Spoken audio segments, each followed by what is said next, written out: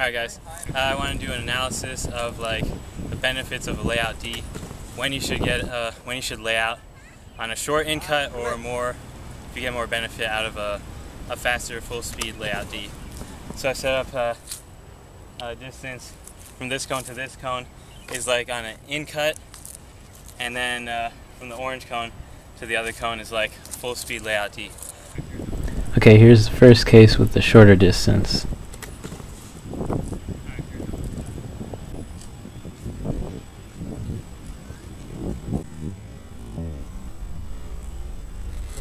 Right here we see that the person who lays out will catch the disc first.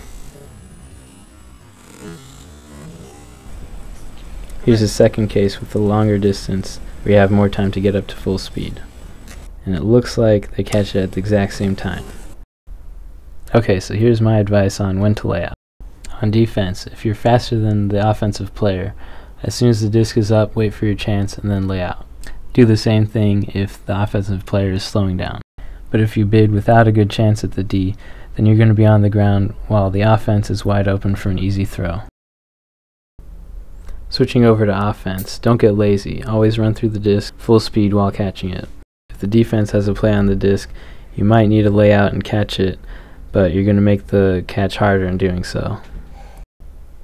Okay, so that's my take on the footage. Let me know if you agree or have other opinions. Bye.